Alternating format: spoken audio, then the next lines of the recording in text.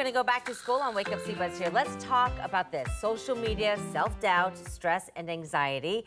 Seemingly adult issues, right? That some teens nationwide are tackling every day and oftentimes on their own. It's a lot for a young person and their parents to process, which is why a Westerville High School grad created a guidebook for teens.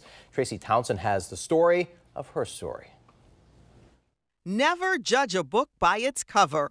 I think the title can kind of, throw some people off because it's how to survive as a Christian teenager.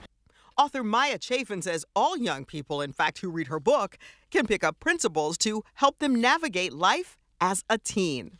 Life as a teenager now is hard. It's very hard, especially when you have social media. You have, people pressuring you to do different things that you don't really feel comfortable doing. Chaffin was inspired to write the book during the pandemic lockdown when she was a student at Westerville North High School.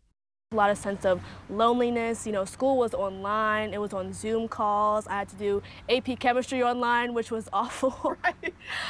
And just having to be isolated from a community was really hard. And a lot to overcome for this scholar athlete turned author.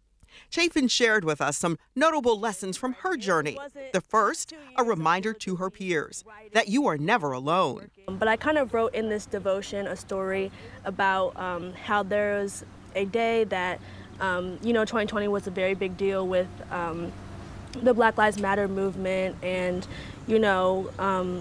just students of color who were treated differently. And I really felt recognized and heard and seen by one of my assistant principals during the time. And God really comforted me through that person. Next, that grudge you're holding against another person, let it go. So it says, if you think about it, holding a grudge against someone is just more stress for you. If you can't stop thinking about how much they've hurt you and don't release them from your life, you won't have internal peace and love for others. Don't compare yourself to others in school or on social media. Be yourself. It's okay to be yourself. It's okay to continue to grow into who you're supposed to be. You don't have to be like everyone else, and you don't have to fit in with the group. You don't have to always follow the crowd.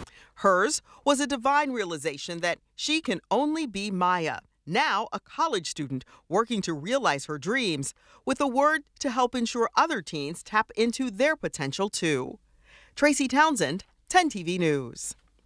And Maya Chaffin started the school year at Howard University earlier this month. You can find her book right now on Amazon.